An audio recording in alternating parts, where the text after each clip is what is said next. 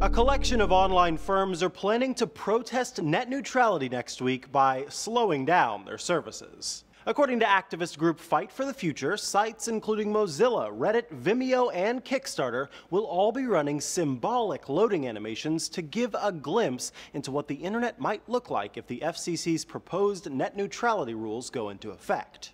Participating sites are expected to incorporate various spinning wheels or progress bars of death like these to make their point. But there won't be any actual slowdowns, the co-founder of Fight for the Future talked to The Guardian.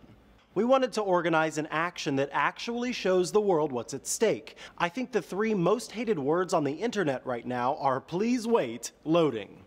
On May 15th, the FCC voted 3-2 in favor of a proposed change in the rules of the internet, which could allow ISPs to set up so-called fast lanes, granting preferential treatment to some web content over the rest. Since then, the Commission has been taking public comment on the issue, and the response has been overwhelmingly against the idea of fast lanes. Analysis by the Sunlight Foundation indicates more than 99% of commenters on the FCC site are against the idea of fast lanes and support net neutrality. And the official support has kept pace. A couple months ago, John Oliver attempted to channel the collective vitriol of YouTube's commenters on the FCC's plan. We need you to get out there and for once in your lives, focus your indiscriminate rage in a useful direction.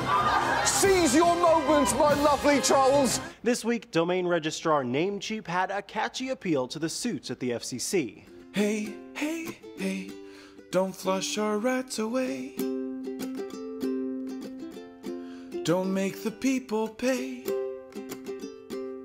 And then there's next week's protest. Time points out it's looking a lot like the web-wide protest against the Stop Online Piracy Act that helped derail that bill in U.S. Congress in 2012. If lightning strikes twice, we'll know sometime later this month. The FCC will continue to accept public comment until September 15th. For Newsy, I'm Micah Sargent.